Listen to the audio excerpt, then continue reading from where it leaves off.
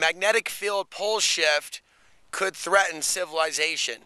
My friend was laughing at some of the language that the author used, threat to the earth or things of that nature, earth destruction. And I want to get terms and definition out of the way first and foremost. Human beings think about the idea of their world shifting literally as the end of the world and the earth's destruction.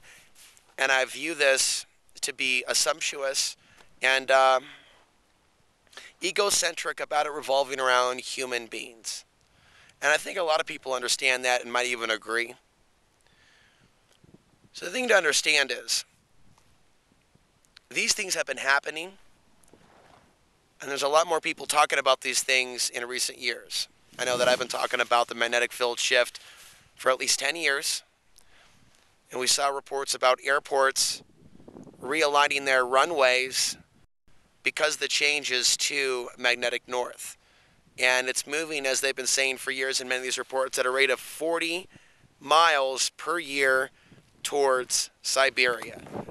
And as a result, we're seeing more reports at the same time, while most people assume it's just a conspiracy, reports about dead fish, reports of dead birds and other animals ending up in areas where they're not normal. Now, when you add that, of course, with military sonar, that complicates a problem that perhaps in normal situations, those animals, those birds, those fish, those whales would survive.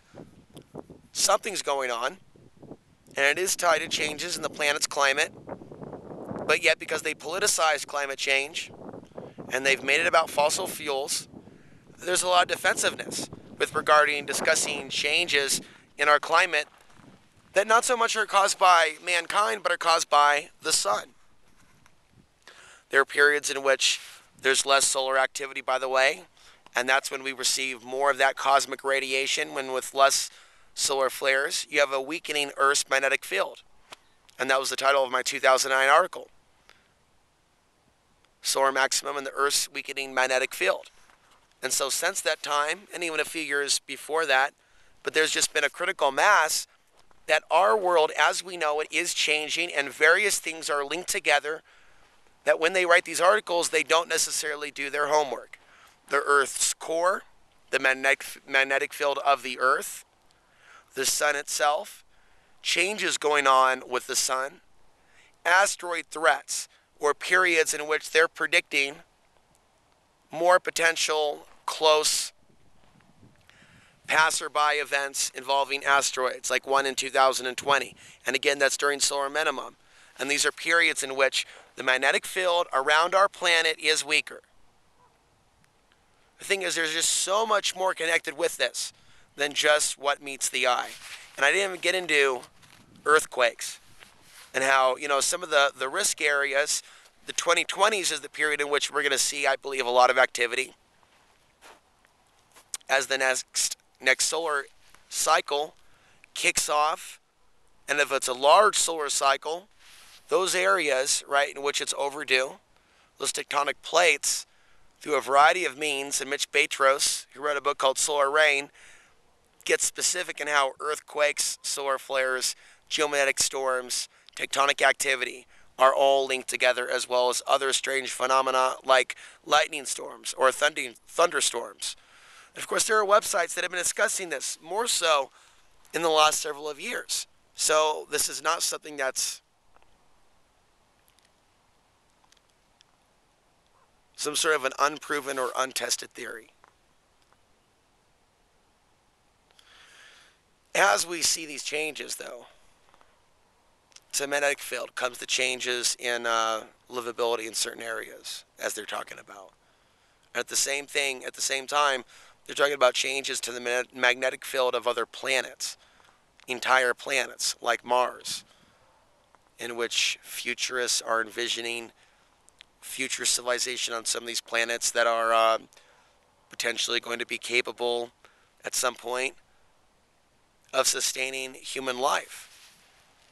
So there's something even bigger relating to all this and the rise and fall of civilizations on a much larger level. And it does seem that we're at the tail end of a cycle. And this could even extend out another 100 years even. Just the incremental effects of the thinning of the magnetic field, the incremental pole shift, and the subsequent events and shifts and change-ups to the society, including at some point the grid sustaining some sort of strike from the sun. Totally natural. And I see all this as totally natural. They talk about, the Earth trying to move out of its current position and flip, but then almost being forced back down. I really wonder what's really going on in this reality to begin with. That there would be that type of, it's almost as if the Earth is trying to free itself from being under some sort of grid control. And we're here, like ants, talking about these things, acting like they aren't connected. Yet we have all this knowledge, yet we also live in this world where we see where people's focuses are with their video games, their smartphones, and their television shows. And see, that's a big issue. That's a big deal.